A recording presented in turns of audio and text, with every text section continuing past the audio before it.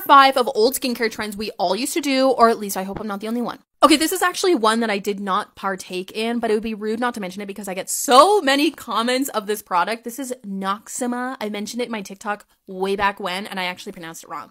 Noxzema. Next up, we have the Neutrogena Light Therapy Acne Spot Treatment. This is the one I had. They also had like a full face mask, which is kind of like the ones that people are using now, but actually work. These ones did not work. Like the Neutrogena ones did not do anything. Obviously, blue light is actually really, really great for fighting acne and killing bacteria, but the Neutrogena one, like, it just wasn't good quality. It never did anything for me. I can literally still feel the burn of these freaking Oxy triple action medicated acne pads. I used these ones, and I also had the ones in like the orange packaging. These did not do anything except like literally burn your skin off.